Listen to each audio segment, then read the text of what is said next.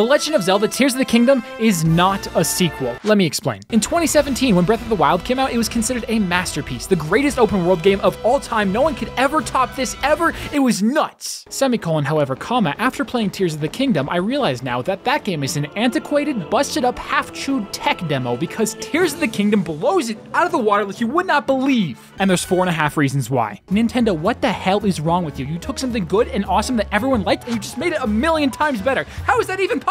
Bigger world, bigger enemies, bigger story. I don't call this a sequel because these feel like completely different games, and I feel like that's nowhere more apparent than number one, the combat. While the core mechanics remain the same, Tears of the Kingdom tackles combat so much better than Breath of the Wild. Take, for example, this scenario that's very common in both games. I'm walking along, minding my own business, you know, not really thinking about much in particular, until suddenly I stumble across an enemy encampment. Normally I would just fight them, but I've got some pretty strong weapons right now, and if I fought, I'd be breaking my good weapons for worse ones. What do I do? In Breath of the Wild, you ignore them. It's that or you throw a million bombs until they die, but even that's a waste of your goddamn time because the enemies almost never have anything useful, and when they do, you can't even tell because everything's in these stupid treasure chests that give you garbage half the time, and most of them are a pain in the ass to attack in creative ways anyways, and you But now, first of all, the enemies actually give me useful shit, and more importantly, I can see it. Shit, look at that, that thing they have. I need that, Don't you want to go over there and go get that? But God, my weapons are so good right now. What do I do? Wait a minute, my crappy weapons actually have a dope modifier on them. What if I just, yes, this is actually kind of good now. And if I approach it in a different way and get more creative, then I can actually beat these guys without wasting my cool weapons. Or you know what? I can just skip fighting entirely and make a death machine. It's the best of both worlds. You have so many more options now, and the options never feel like you're wasting anything. You get to save your good weapons for fighting bosses, and you get your prize, and it's more fun. It's so fucking cool. You're also less incentivized to pick up the exact same types of high damage weapons in the first place because of the new modifiers. In Breath of the Wild, higher damage equals better weapon, period. The modifiers don't even come close to changing how you think about or prioritize each weapon. It's just like, oh, okay, more damage, cool, I guess, or oh, I get 10 extra hits out of this one, or oh, I can throw it farther. What the fuck? Let me show you guys how to use this one. The modifiers in Tears of the Kingdom change everything. They completely alter how you view the value of each weapon. It's not just damage anymore. That quick charge shit is insanely useful, but it's only found on soldier weapons. Extra durability is exactly what I need when making a rock hammer, but it only comes on low damage wooden weapons. The damage gap has also been significantly closed. A Royal Claymore is only slightly better than a Knight or Soldier's Claymore. It's the modifier that matters. Again, this takes away the sting of breaking a good weapon, but it also means that even menial enemies feel like they're actually giving you a proper reward now. Skeletons were super annoying, but now... Dude, can you piss off? I'm busy. And it's gone. Awesome. Thank you. Okay, they're still annoying, but at least they give you good weapons now. The enemy's also forced to use different weapon types on them. It feels like I'm carrying around an arsenal again. Like I have a million different unique weapons that all might be useful at any time instead of just, you know, 20 Savage Llama Crushers. Hey, you guys want to know how to instantly tell if someone is boring or not? If they complain that the combat in this game is too simple or too similar to Breath of the Wild because the weapon types are the same. How do I know these people are boring? Because if they're complaining about it being a spam Y simulator, then that means that they're only using the melee weapons. They're just going in there and holding Y and complaining it's too simple. Of course you're not having fun. Meanwhile over here, look at this shit I made. Look at this thing. Listen, I know you can argue that this is bad game design because they don't force you to use the most fun method of combat, but I say it's a good thing because they give you the freedom to choose between these combat styles, even if some players might choose the objectively less interesting version. The Sage abilities in this game are also way more interesting. On paper, at least. The champion abilities in Breath of the Wild are generic as hell, but what's more useful? A cool ability that you can't even activate? Just fucking come here! Or a generic and boring one that you can actually use. I also wish there was more enemy variety. Bring back Dark Knight's Out Numa, you fucking coward! But the enemies are way more complex now. They don't just stand around while you fight their friends anymore. They protect each other, they attack with each other, they still throw each other. It's cool, okay? The enemies as a whole are more interesting to fight now, especially these new ones that steal your fucking health from you. What? You actually have to be careful around these guys. A couple dumb hits and even the basic enemy types are a genuine threat. It gives an actual sense of danger and tension to traversing this underground area.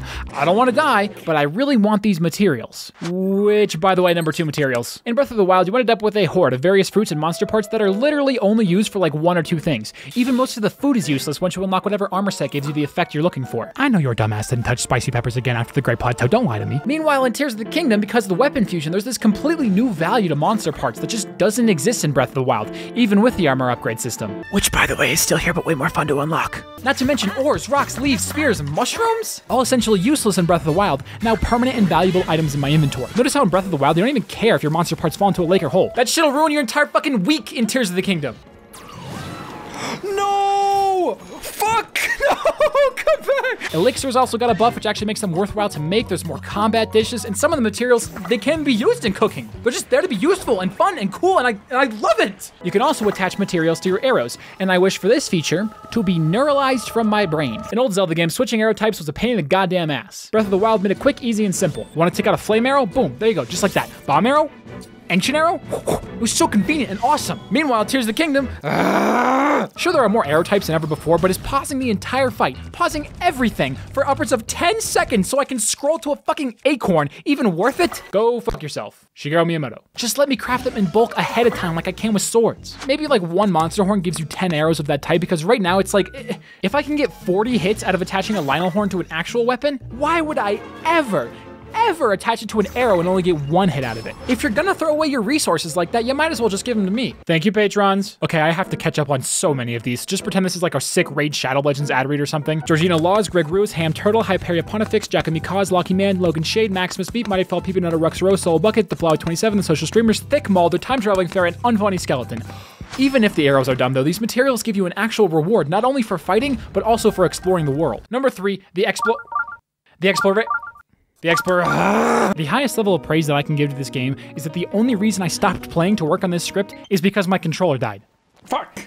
No. In a recent video, I compared Hogwarts Legacy to a church. All sights, but no substance. Well, if Hogwarts Legacy is a church, then this game is a fucking Dave & Buster's inside of a Six Flags, inside of a Coachella, inside of... You get the point. The very first thing that I did when I got off the starting area was decide that I need to make a direct, no layover, zero distraction beeline to the big fucking floating cube island thing in the sky. Is it a dungeon? I don't know. As it turns out, I was actually a complete and utter idiot because, hey, stupid, look at this shit. I was just trying to get footage of me going to the cube and my dumbass forgot that I was recording and got distracted. Welcome to Tears of the Kingdom. Getting distracted is the entire point of the game. Any direction you pick will lead to something cool 100% of the time without exceptions. This notion was very apparent in Breath of the Wild, but it's been turned up to 11 with this game. There's like just so much shit. In Kakariko Village alone, there are at least 5 side quests, some of which require you to explore all the way across the map, 2 caves, a secret well, 4 shops, heaven and hell, and like 20 NPCs. It might seem like I'm spoiling too much, but keep in mind, I just showed you like this much, like this much of this. There is a genuine feeling of helplessness sometimes. When you can go and do an infinite amount of things, how could you possibly pick just one? There was an actual moment when I thought to myself,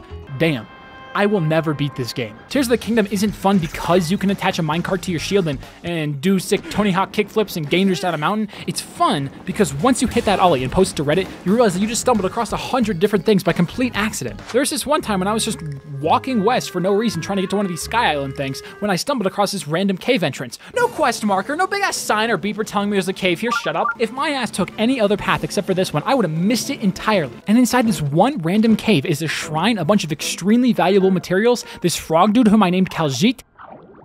He dies, by the way. And an awesome new mini-boss who dropped the craziest items I've ever seen in my life. It is impossible to explain this feeling to someone who hasn't played the game before. I was just walking. What? And what's crazy is that I could do this all day. This never stops. Everything around you is there to make exploration easier, which is a direct response to some of the stuff you had to go through in Breath of the Wild. Don't get me wrong, I mean, exploring in that game was also extremely fun, but there are times when it feels like a chore. The whole game's founded on the idea of, see that mountain over there? Yeah, you can climb that. Wow! Assuming it's not raining, of course. And assuming you have like 8 stamina upgrades. And assuming you brought enough. Do you want me to climb the fucking mountain or not, man? If I hit that point where I'm like, whatever, I'll climb a stupid mountain later. In a game about climbing mountains, we fucked up somewhere. That sentiment is gone in Tears of the Kingdom. The towers don't just give you a tall vantage point, they shoot you into the goddamn stratosphere. You can teleport to the top of mountains now, attach Zonite devices to your shield, or screw it, you don't even have to climb. They removed all of the annoying stuff, and what we're left with is just, God, shut up, I hate this thing. Everyone loves to complain about the dumbass sword dowsing thing in Skyward Sword, but somebody, please, enlighten me. How the fuck is a stupid beeping directional radar tracking thing any different? I don't need you anymore. Why? Because in Tears of the Kingdom, exploration is the only radar that you need. Joe, what the hell are you talking about? Okay, listen, exploring any area in this game will directly make exploring another one easier. Walk around the overworld and what do you see? Sky Islands. Eventually, exploring the surface helps you get up to and explore the sky. Shit! That was cool. Maybe I want to explore the overworld even more now. Maybe even find more of these towers. Well, guess where the undeniable best place for scouting the surface is? It's the fucking sky, stupid! Or maybe you're up here and you find a map of the underworld, helping you explore and also to find important locations easier. Which what? Which yield armor and abilities to help you better explore the other 2 areas in the game? And your map of the underworld will help you locate any shrines you might have missed without a stupid ear-piercing radar beep from hell? How about that? Exploration breeds exploration. Curiosity, adventure, reward. Korra Crucifix. Number 4, the runes. Almost all of them are direct upgrades from the ones found in Breath of the Wild. Oh, you can move metal around to make bridges and catapults. Ah, that's so cute. Boom, now you can move anything and stick them together to make whatever the hell you want. I kind of wish the stuff I made didn't disappear in like 4.5 seconds though. I got attached to those things, man. My Twitch chat kept insisting on giving all my vehicles Hispanic names, so everyone, I would like to introduce you to Pablo. Pablo also dies. Pablo, no! Both Cryonis and Ascend are used for traversal. The difference is that one of them is actually useful outside of the starting area, and one of them is Cryonis. Tell me, in what scenarios would you ever want to just be out over the water in this game? I can think of like 4, and there's usually something else for you to ride on anyways. Using Cryonis to climb is also a major pain in the ass, and they give you a million better ways to traverse waterfalls anyways. The shrines that they use it in are fun, but that and a couple of Koroks are the only use for what's supposed to be one of the 4 main abilities. Ladies and gentlemen, allow me to direct your attention towards the map of Hyrule that you see below you. The red areas that I've colored in are the locations where you might use Cryonis. Now watch carefully, because I'm about to color in the locations where Ascend is useful. Boom, it's the whole fucking map. Not only does it make every cave easier to explore, but also most mountains will have these giant hovering pillar spikes in the wall, which help you climb up. I've seen people complain that it's a bit clunky, and they're not wrong, but don't try to tell me that this didn't happen to you a million times with Cryonis. Bombs got replaced by bomb flowers and rock hammers, and okay, yeah, you'll lose some of the movement tech and funny ragdolls, but I actually think that having bombs as a material is way more fun for the average player. Unless you're a speedrunner, bombs are extremely situational outside of the shrines. And like Cryonis, the core runes and abilities in the game should be things that you were utilizing from start to finish. Yours is 100 million times more useful than bombs. Are you kidding me? But that brings us to the elephant in the room. What's Stasis's replacement? Okay, goddammit, I missed Stasis. Rewind, like bombs, is situational as hell outside of shrines. I like that you can cheese a lot of shrines with it because I think that's funny, but Stasis did that too. God, it was so fun freezing shit, and then right across the map with her, you could like freeze an enemy and whack it a bunch of times, and it goes and it just goes like a million feet in the opposite direction, ragdolls and shit. I love that. Maybe if I could rewind enemies, it'd be better. I don't know.